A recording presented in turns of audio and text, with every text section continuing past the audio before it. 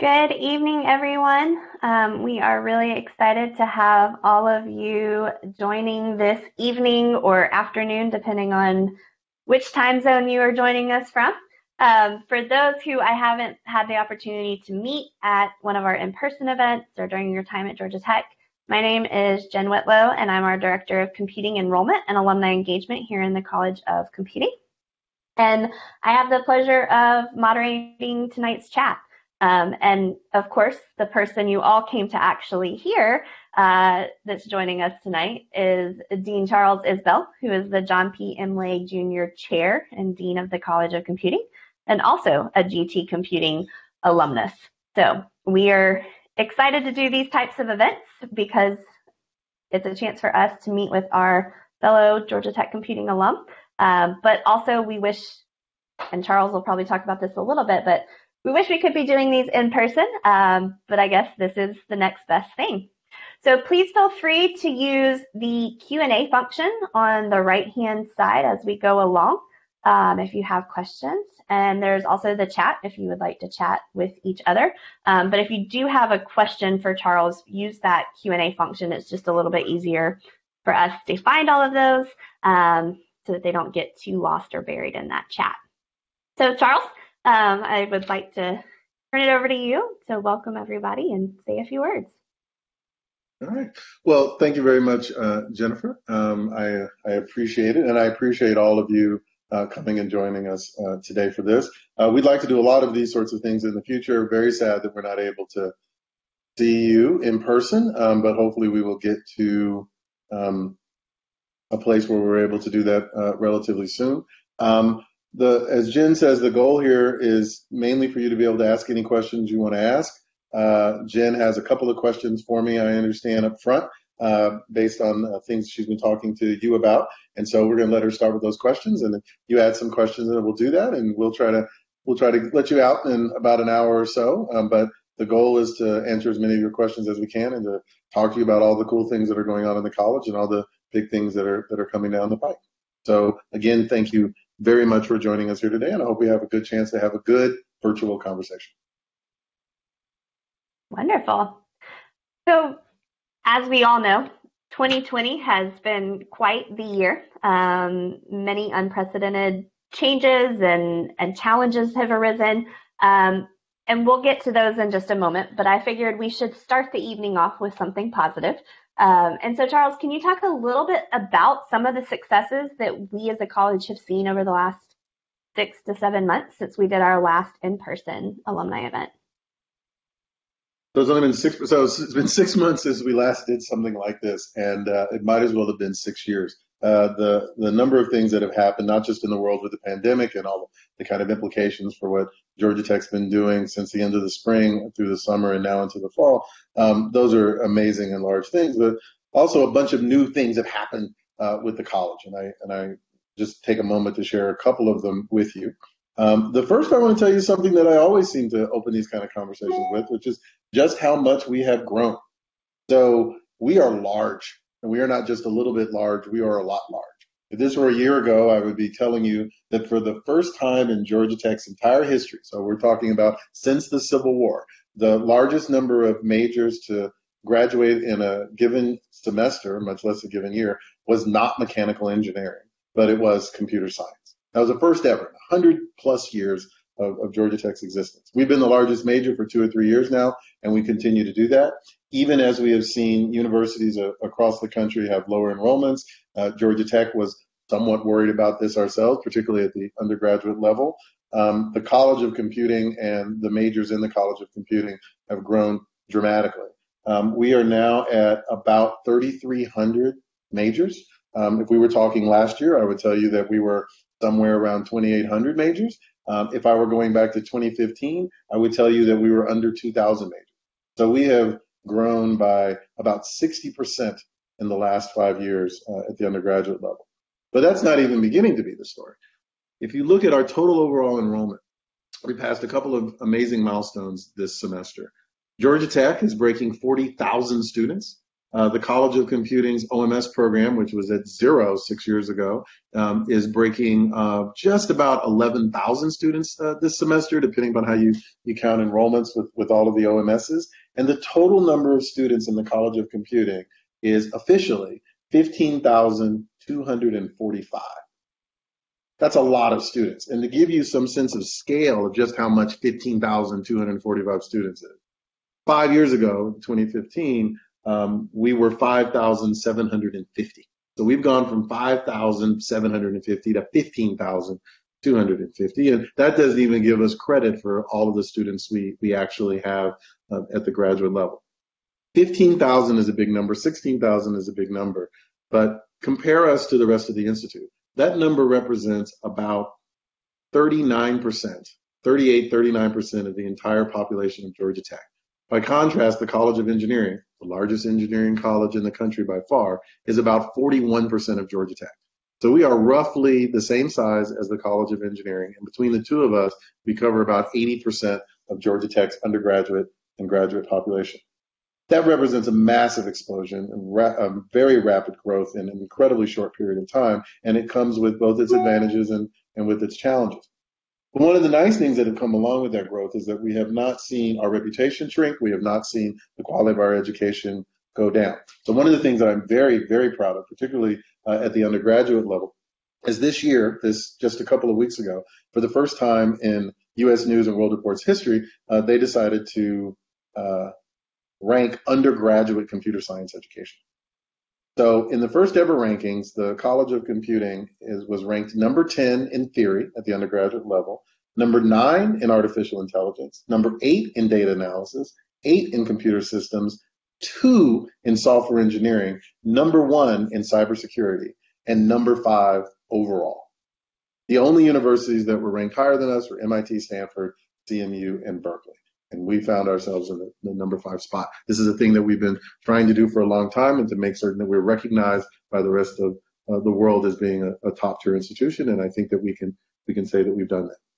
On the heels of being ranked number 5 overall and number 1 in cybersecurity, we announced the next day our brand new School of Cybersecurity and Privacy. It is the first new school in the College of Computing in well over a decade.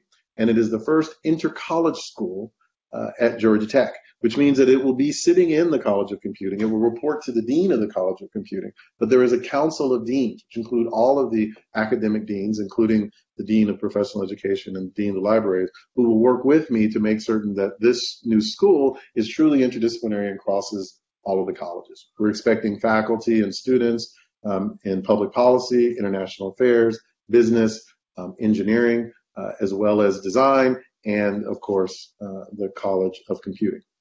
We have named our first interim chair. Some of you will recognize him. It's Rich DeMillo, who was the dean from 2003, I think officially started in 2003 to about 2008.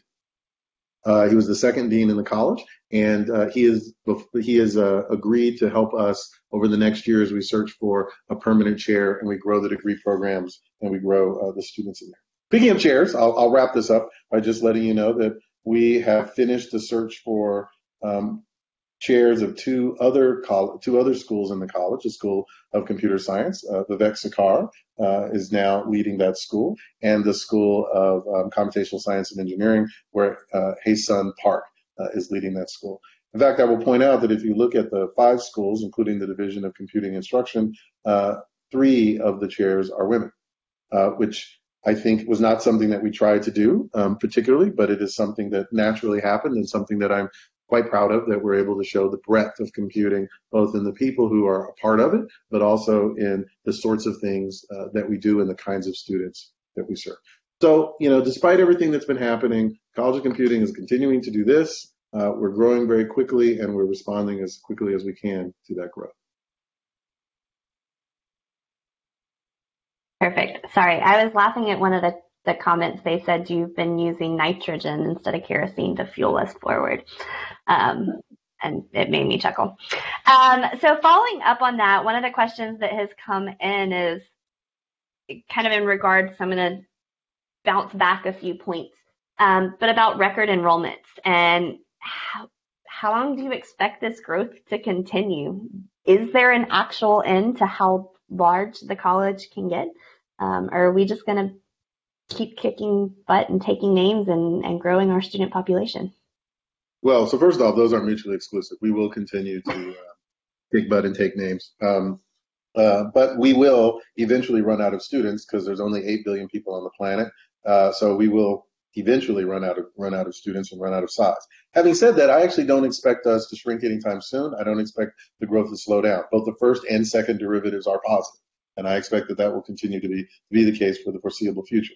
And there's a couple of ways in which that is true.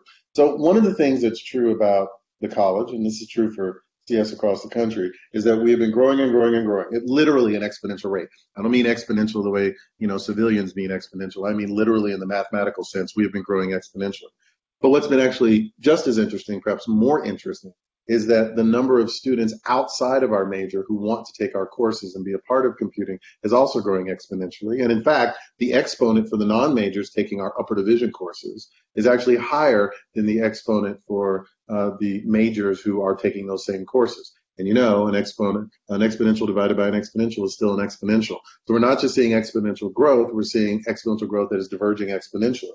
And what I expect to see happen over the next several years is that we will see more and more students who are either directly our majors, our minors, or are jointly a part of majors in the college as a way of managing this growth. So I'll just give you a quick example. All of you should be familiar with computational media.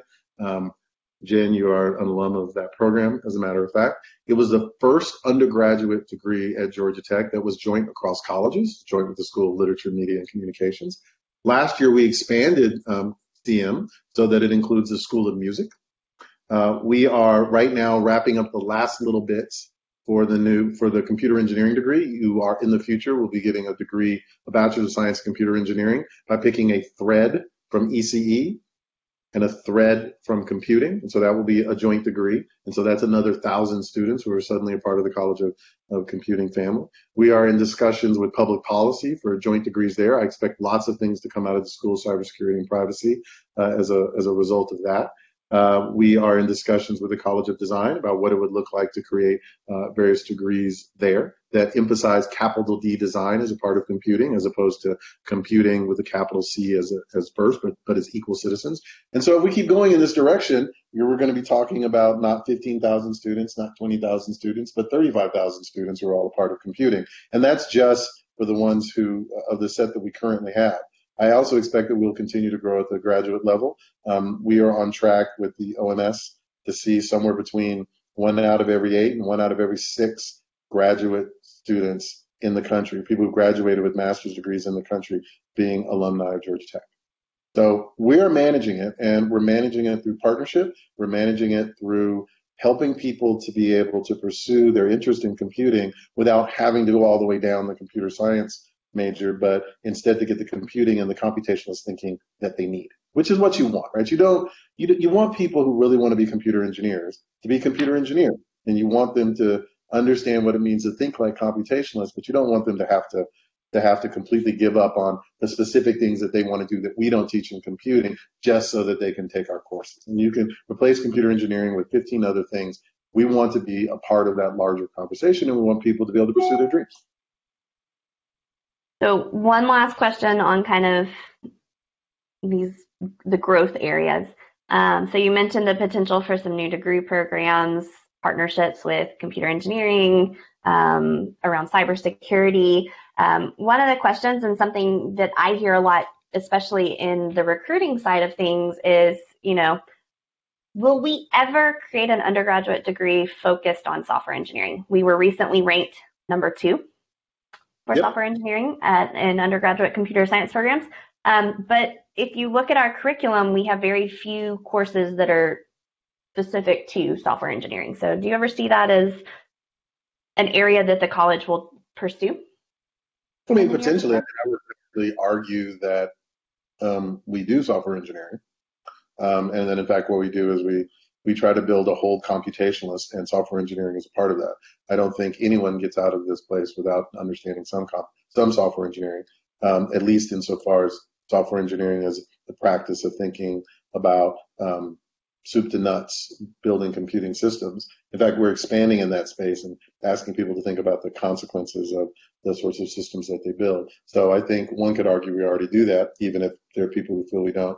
On the other hand, I do expect that as time goes on and we find ourselves specializing more and more, we will find ourselves equally pushing on things that look more like what we would traditionally think of as software engineering. So it's entirely a possibility. I think we'll see more of that at the graduate level as well. But I'm expecting us to push a lot of these sort of fundamentals of, let's call it whole person computing, all the way down to the lower divisions.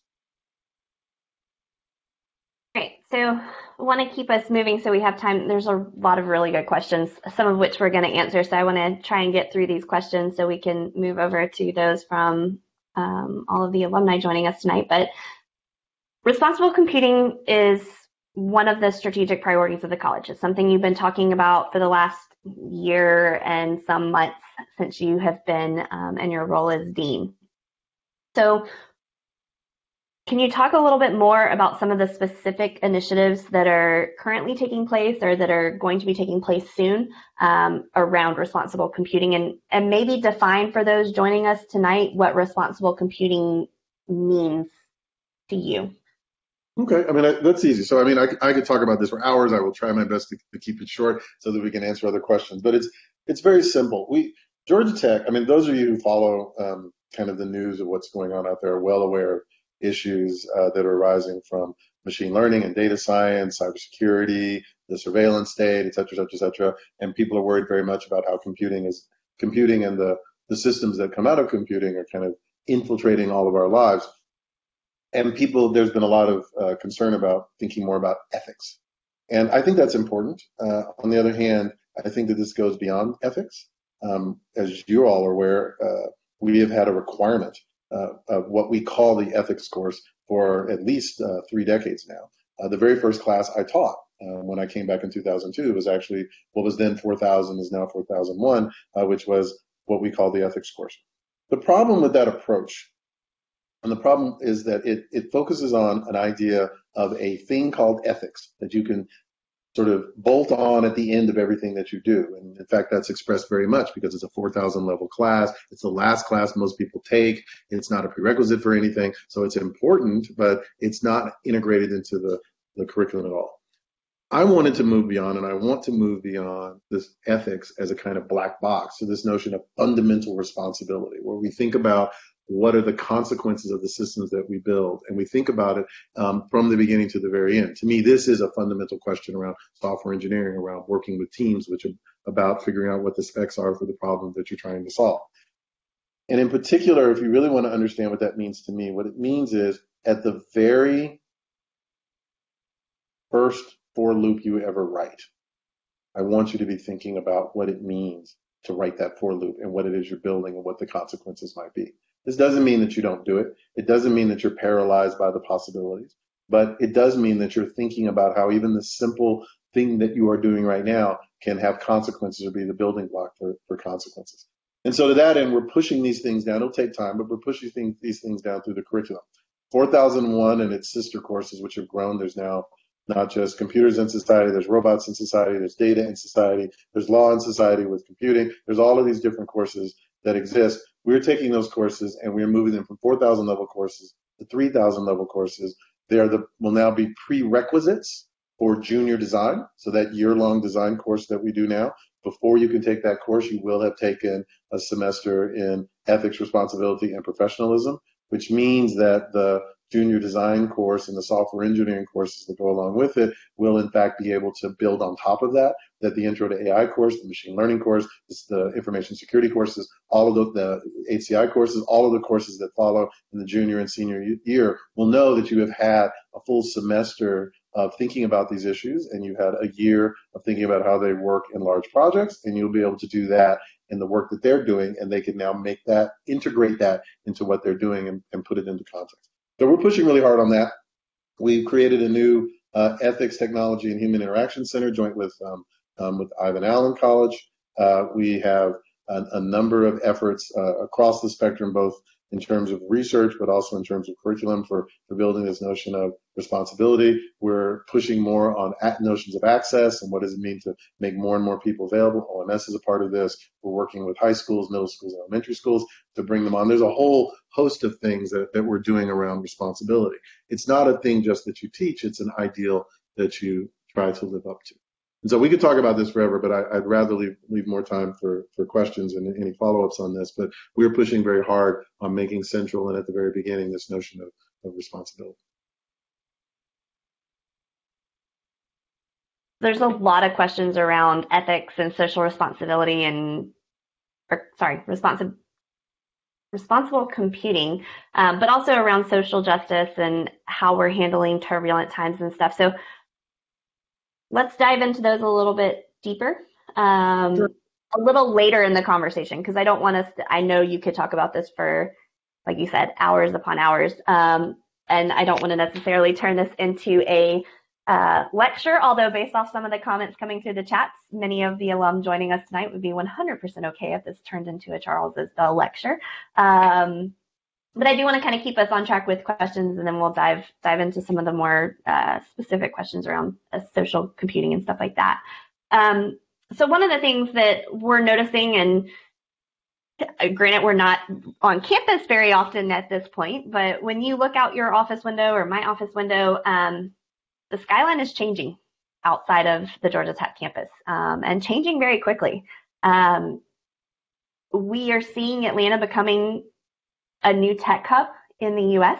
Can you talk a little bit about the role that we as a college are playing in this move for a lot of companies and things to move into Atlanta, and how we're actually engaging with all of these industry corporations and companies that are moving to Atlanta as well?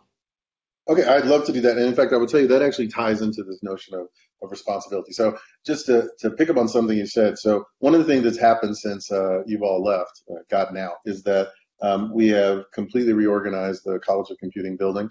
So now the Dean's Suite and all of the administration is up on the third floor. Cedric's office, OEC, has moved down to the first floor. So we have integrated all of the student activities and such with advising. So they're all on the first floor. The second floor is where all of the IT support and where DCI and the lecturers live and where the TAs are, so that we can create a space that makes more sense instead of the kind of haphazard way that it's been for the last decade or so. So one of the consequences of this is that I now sit on the third floor, and when I look out of my window, I can see all of downtown and I can see all of Midtown. And one of the things that I've seen over the last year is I've watched, first off, last time I looked, which was Monday, there were 8 cranes that I could see directly outside my window, building new buildings, putting up new logos and new signs. Microsoft has announced a big push for increasing its presence in Atlanta. Google made a very large announcement about a year ago, and in fact is actually pushing further and for more than they sort of publicly announced at the time. I'm not saying anything that isn't well known, but they're pushing really hard into this. The same is true for places like BlackRock. Just anyone you can mention, they're trying to come to Atlanta. And the question is why? They're doing it because they want to work with Georgia Tech. They're doing it because they want to be in the Southeast as opposed to all on the West Coast. And they're doing it because of our students and because of our faculty. Just that simple. They want to be a part of what they see as a growing ecosystem around tech. The reason I said this is a part of responsible computing, though, is when I sit down with the senior vice president of this, or I talk to people who are thinking about this, one of the conversations we have is a very blunt one about how we can create the Silicon Valley of the Southeast in Atlanta without becoming Silicon Valley. Many of you know that I'm from Atlanta. I was actually born in Chattanooga, Tennessee, but my earliest memory is arriving in Atlanta on a moving truck at the age of 3. I love the city. I love the metro area. I love the state. I don't want to see it destroyed by a bunch of companies coming in and blowing everything up, and then it's not the place that I grew up in. And I want to see progress, but I don't think progress has to be destructive. It should be creative. And so when we have these conversations, everyone agrees that the goal is to keep Atlanta, to make it a place that does not turn into San Francisco or does not turn into Boston or does not turn into Pittsburgh, but stays Atlanta and is fundamentally Atlanta. And Georgia Tech is going to be a large part of that, and companies who are coming here want to be a large part of that. They work with our faculty now. They work with the administration. They work with the students. We're seeing a huge increase here. Some of you know this, but the second largest source of all faculty for Microsoft in Seattle is Georgia Tech. The largest is UW because they're there. But we're the largest single source of new talent for a large number of the tech companies. Largest single source. And we're seeing that a lot of people who go out there, and some of you may feel this way, you go out there on the West Coast, you want to come back to the Southeast, you just want to live in a different place. Maybe you'd like to have a house that's more than 200 square feet and doesn't cost $7 million to get, and those are the kind of things that you can do here. So people are turning in this way, and they're looking at Georgia Tech to be a way of making that happen. But in the end, it's all partnership. We spend years talking to people about how they can be a part of our students' lives, how they can be a part of our faculty's lives, and how they can be on the campus and a part of the campus as opposed to surrounding and being separate from the campus. So that's moving along pretty well. I think that, when we have this conversation in a year or two, and you can actually see from my window instead of my office here at home, you will be able to see Google and Facebook and Microsoft, and you'll see all of these companies out the window, and you will see a growing and ever-growing presence of that. Wonderful. So a lot of the questions coming in are around online computing and, of course, how we have adapted to online and virtual education in this realm of COVID-19. So how has COVID-19 affected and impacted education at Georgia Tech as a whole, and even more specifically in the college? And do you see long-term impacts or effects on how we do education and research moving forward because of the lessons we've learned over the last 6 to 8 months? Well, yeah, so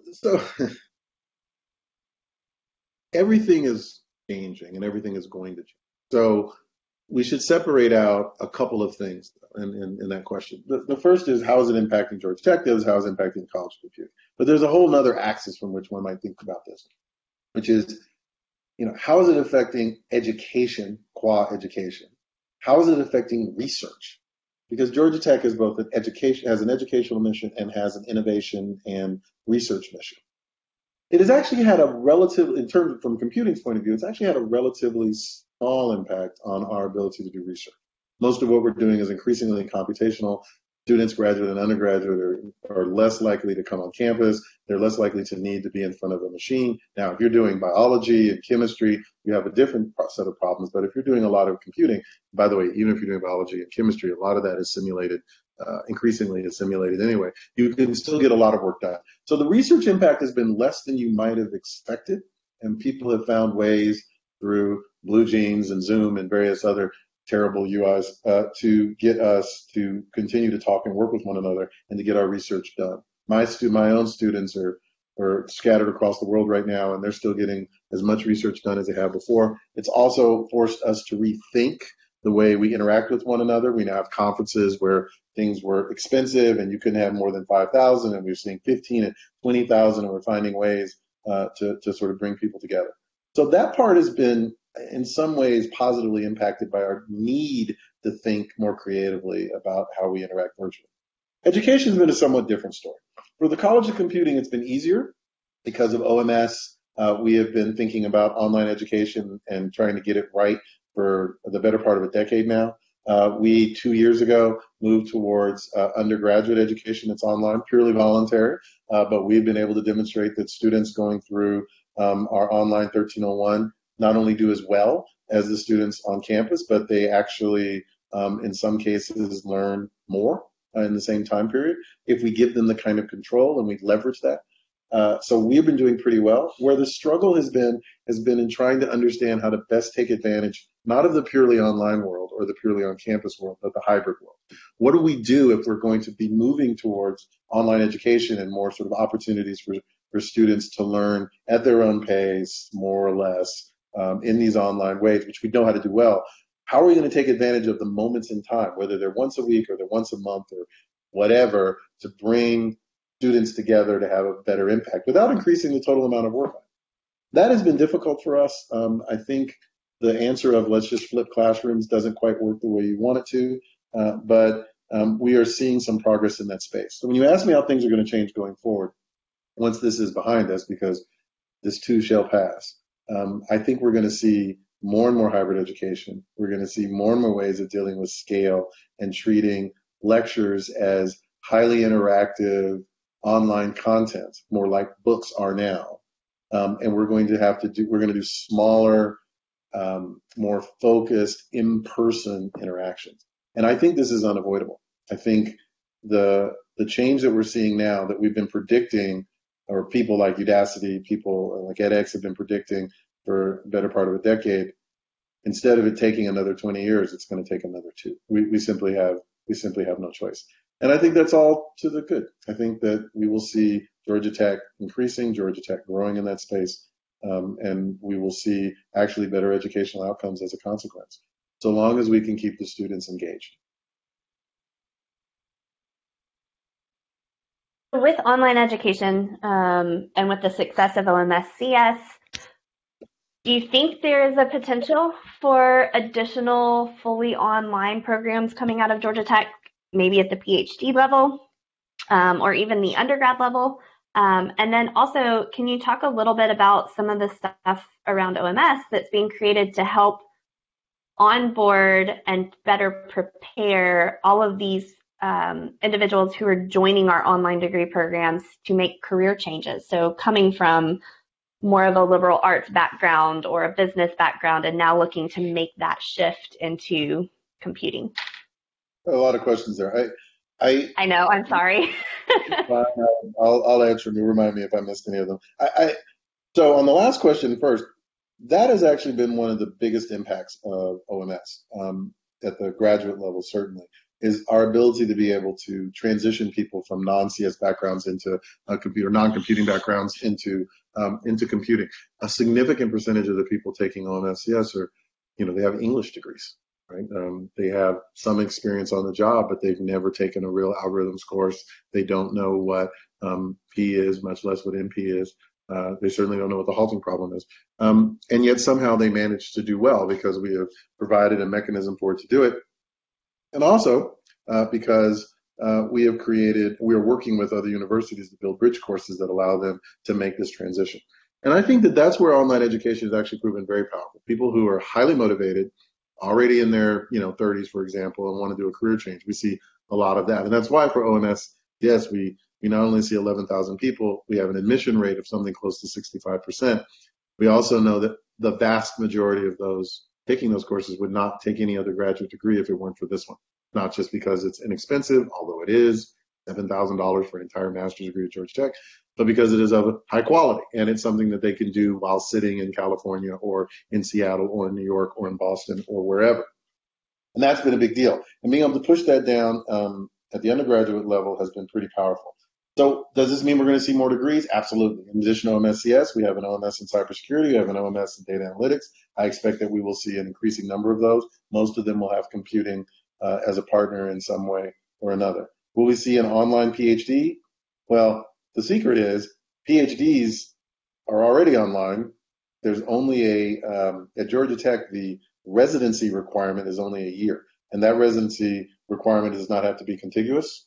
So we actually have lots of people who have effectively been remote PhD students. You just have to have an environment where you can do interesting research and work wherever it is you happen to be. And that's fundamentally an individual discussion between advisors and students. At the undergraduate level, I do not see us doing an OBS for an entire degree soon, but I do see us making a lot of the introductory and even introductory upper division courses available, for which one can do a significant portion of their bachelor's degree in a particular area online. How much that will work out in the end, I don't know, because we're really talking. I mean, there's no technical issue. There's not even a business model question here. It's not, well, how are we going to make this work and still be able to pay everyone? How are we going to, manage our dorms, or how are we going to get a good education? Those aren't actually problems. The problem is a cultural one, and it is, what do the students want? What do the students need?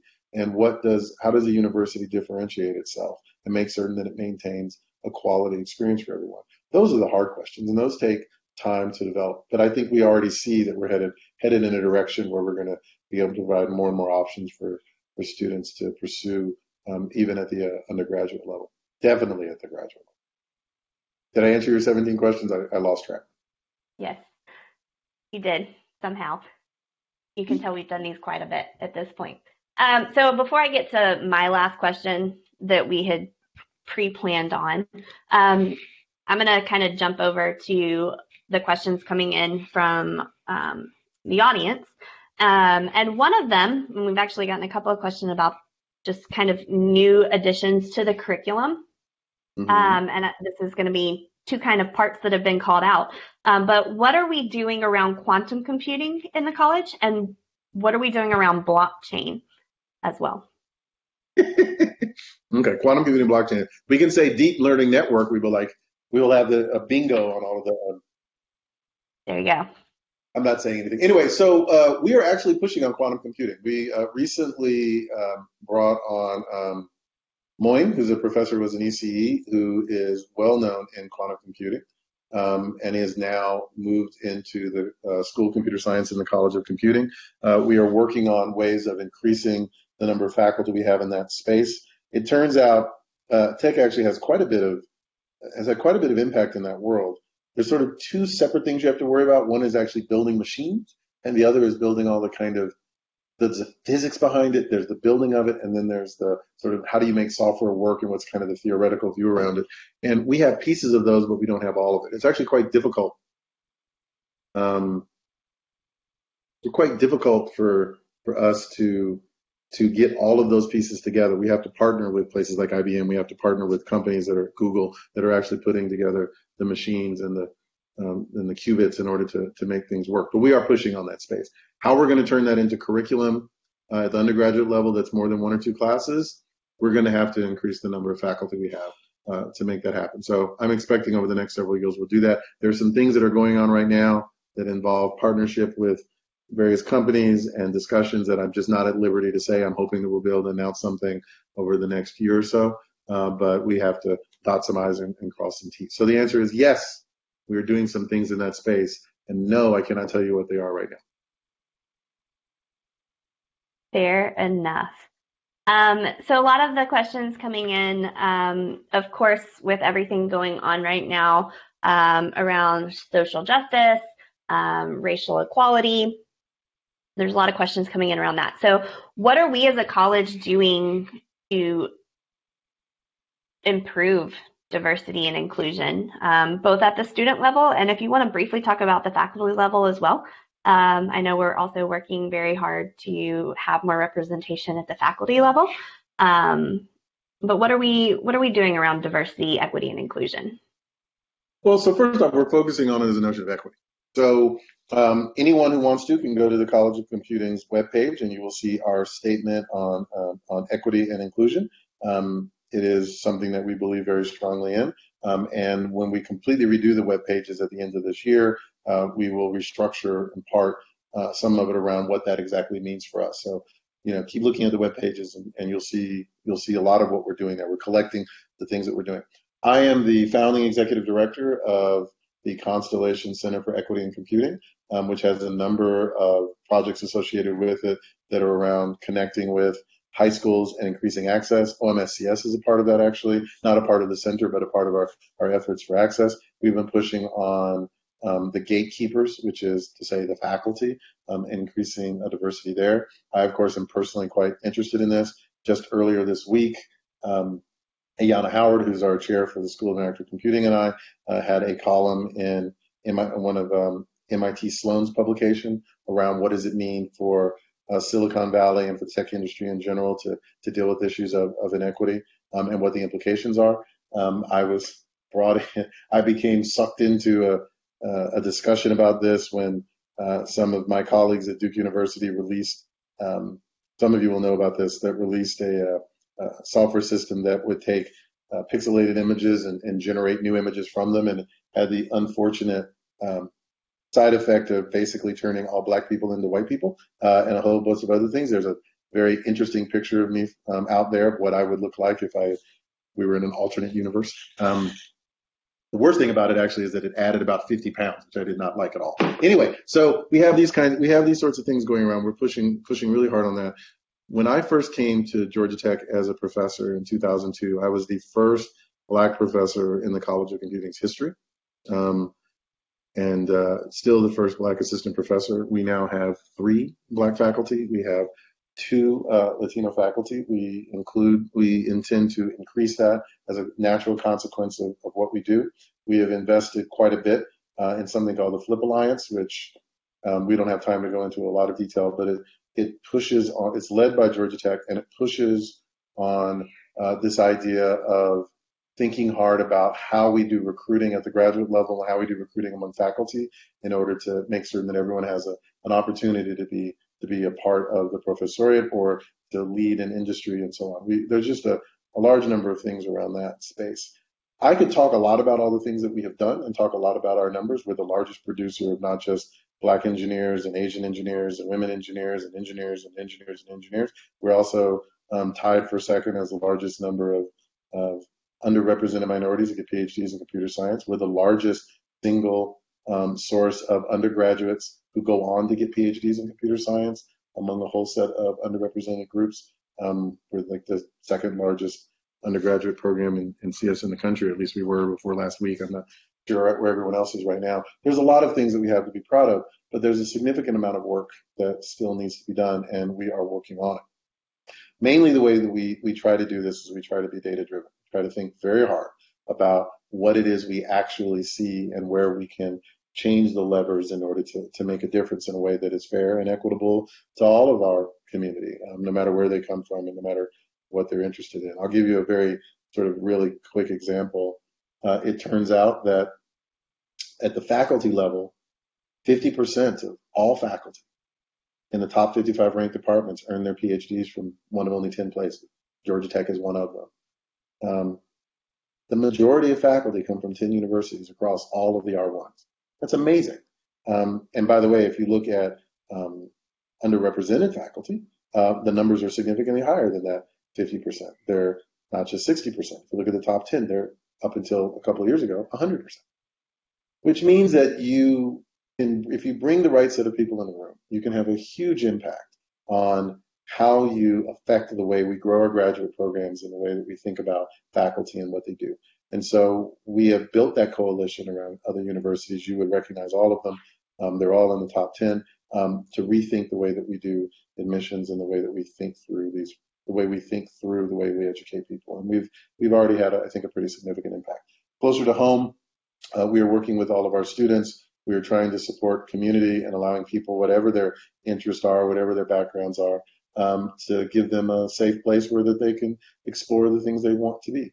When I talk about responsible computing, I'm not just talking about building a piece of software that doesn't destroy the world, although that would be nice and I would recommend it. I'm also talking about building an environment where people can think through what the interesting problems are and have a voice in shaping them. We know that when we bring together a diverse group, we get better outcomes. But we also know that when we bring together a diverse group, people are less happy. They're less happy because there's more disagreement. There's less of people just understanding what other people mean by the words that they say or the experiences that they have. So we get better outcomes, but it comes with friction. It comes with the price. And our goal, I think, as educators and as people who care about this, is that we have to create environments where that friction is lower, not higher, so that we can get all the benefits without having to deal with all of the downsides. And that's about culture, and that's about creating spaces where people actually feel comfortable doing the things that they're doing and expressing what they're expressing, and also feel comfortable being told that what they're doing doesn't make any sense.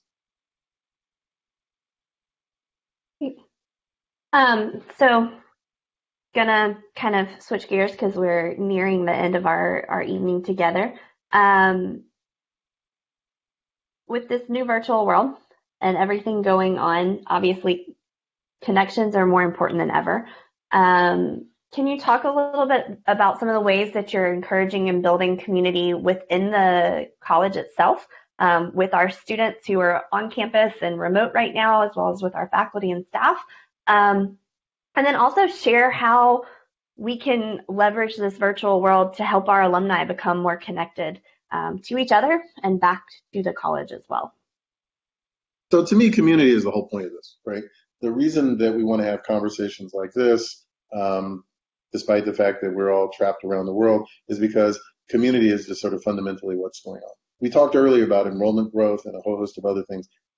The only way that we can manage exponential growth, I mean, look, our problems are exponential. Our solutions are linear. And anybody who's taken any computer science knows that that is a recipe for disaster. So the only way that we're going to get around this is if we do highly nonlinear solutions. And to me, the highly nonlinear solution is to leverage the exponential growth. There are an exponentially growing number of you as time goes on, and you lag by a couple of years, but only by a couple of years of what's coming in on the inside. Which means the way that we're all going to succeed is that we're going to create a larger environment that involves everyone. So inside the college, it's really easy. You know, when I first started this job in 2008 as an associate dean, we had 3 student organizations. Now we're well into the 30s. We had we had 1,000 students. We now have 3,000 students. We had all these degree programs now. We're working with everyone across campus. We're building these things. The only way that we're going to be able to solve the problems internally. Externally, we have to figure out how we can help each other. You look at something like OMSCS. Let me give you a real simple example of why I have hope that we're going to be able to deal with all of this and what community actually means. If you look at OMSCS, we grow from 0 to 11,000 in 5 or 6 years, which is ridiculous and sort of insane when you think about it. That's exponential growth, literally exponential growth. How do you make that work? You don't have enough TAs. You don't have enough ways to make it work. Well, the way you make it work is you give something to people so that they want to continue to be a part of it, right? So every semester I have to sign off on what are called instructional associates. These are people who have been in OMSCS, have graduated, but want to continue to TA at ridiculously low prices, by the way, effectively minimum wage. And these are people with 6-figure jobs going off doing things. And we have almost 100 people who want to be able to teach, they want to be able to TA, they want to be able to support students who are in this program because it mattered to them. It was something that helped them. That is something that has to happen in order for these things to work, but it didn't have to happen. It's happening, I think, because we've created a community, or we've created a set of incentives, at least, where people believe that they can give back and they can get something out of participating long after they've graduated. And I want to create that environment with the alum. I want to create that environment with our friends. I want it to be the case that those of you who are out there now who are thinking, you know, I really wish I could take these 2 or 3 classes. I don't want to get a whole degree. I do the certificate. It's inexpensive, but how am I going to make this work? I want it to be the case that if you say, look, I can give $1,000, then yes, we'll find a way for you to be able to take these courses. But if you don't have $1,000, or you don't want to give $1,000, but you do want to give your time, you want to TA, or you want to be a mentor, you want to help to support the local alumni group, or you want to come back on homecoming and talk about your experiences. You want to come for one of we now have these things called mini-mesters. You want to come for 3 or 4 weeks and guest lecture. You want anything that you want to do that's going to help the current set of students, we're going to be able to, that will provide us enough so that we'll be able to help you and to provide you with further educational opportunities, if that's what you want to have.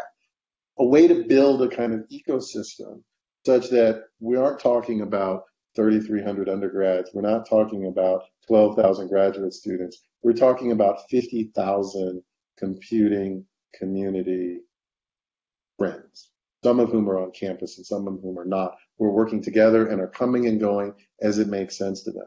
The metaphor for me, and I've said this before, the metaphor for me is the way I think about Atlanta. This is my hometown. I left, I went to Boston for many years. I lived in New Jersey, but I came back, and I want to keep coming back. I want Georgia Tech, I want the College of Computing to be your hometown. I want you to be able to keep coming back. You'll be able to give something, we'll be able to give something to you, and you never really leave. So you get out, but you never get away. And I think that that's sort of the right way to make it work. And one of the things that I hope that I hear from you today, tomorrow, next week, next year, through Jen, through Brad, through all the various, through Cedric, whoever it is you want, or directly to me, is ways that we can engage you, ways that we can make you a part of this ever-growing family, even if you don't set foot in Atlanta for another 10 years. You can still be a part of these conversations and help to grow Georgia Tech and help to grow the College of Computing brand. That's what I want to see anyway. would you like to talk about any of the things that you see coming up of how we're going to in the near future engage Well, there's a lot of our those. alumni? One of Jen's favorites, and what I know she is secretly talking about, is People Grove. So there's a new platform. We'll be doing a soft launch next week and a full launch during homecoming week. People Grove is a platform that we have invested in partnership with the Alumni Association to enhance alumni engagement um, around industry research topics, affiliation groups, geographic regions, whatever it is you're interested in. And it's a chance for alumni to interact with one another and interact with the college.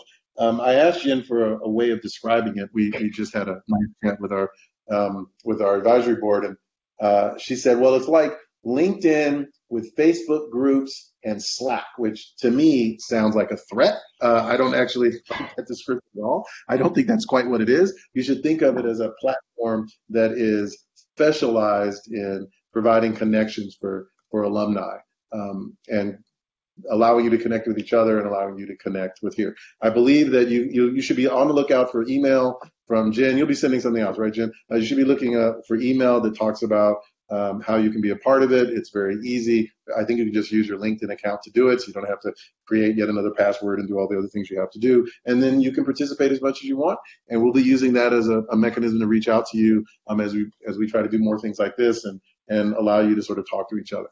We want to provide support for you, not just while you're here, and not just ask you to provide support for the students who are here now, but we want to provide support for you well after you leave, where after you go on. So whether you're 22 and a new graduate, or you're 17 and a new incoming student, or you're, I don't know, 51 and the dean of the second college of computing in the country, you have a family with whom you can interact.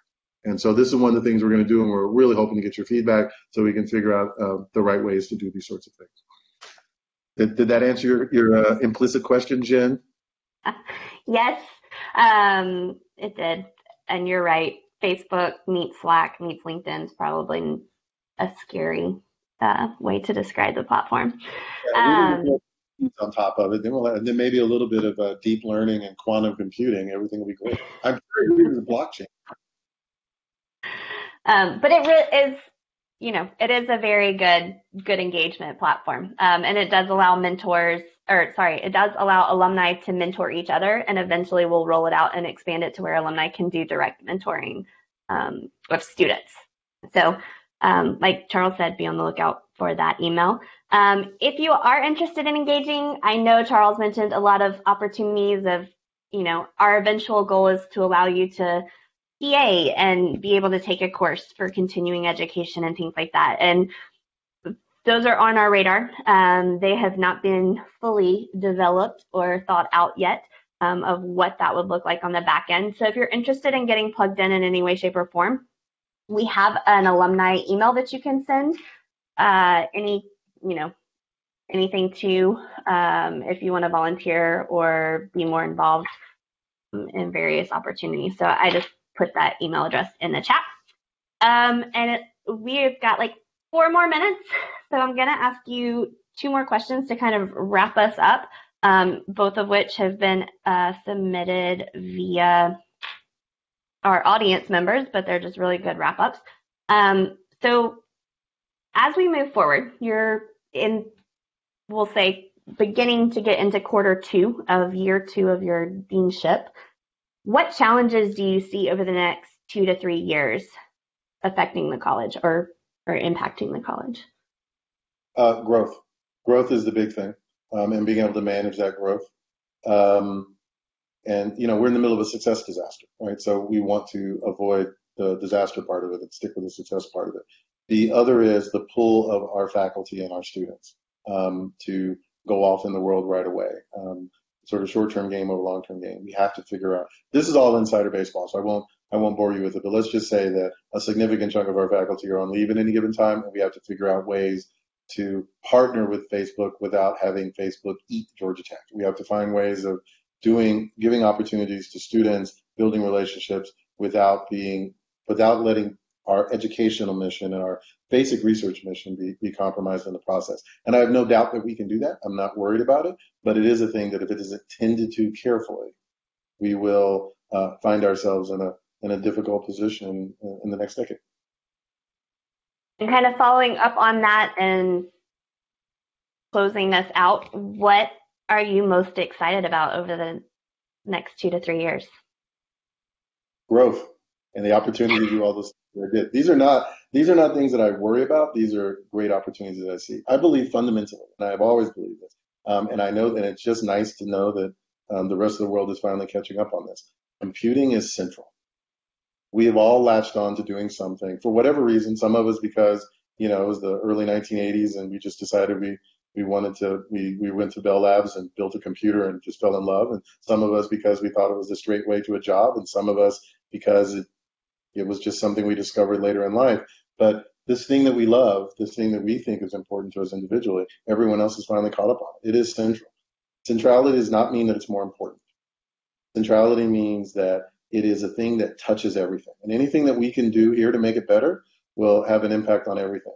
Climate change will be dealt with in large part because computationalists will be working with people who understand climate. If cancer is ever cured, it will be because computing has worked with medical professionals to think about it.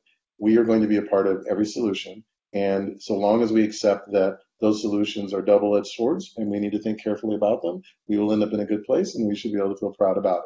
So my hope is that, and what excites me is that as we get bigger and bigger and larger and larger and more and more and more central to things, that we will be able to take on that responsibility and to do great things, and that it won't just be the people sitting here, it won't be the people listening, it'll be people yet unborn and people who want to be history majors who will be a part of the story, and it's just going to be great. So I'm extremely excited about where the future is and the things that we're going to be doing, and I cannot wait until I tell you that engineering is 41% of the university and we're 42%.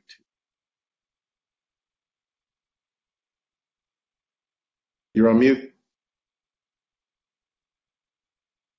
That always have to have that competitive edge with engineering. Don't hate the player, hate the game. Well, hopefully everyone enjoyed our conversation tonight.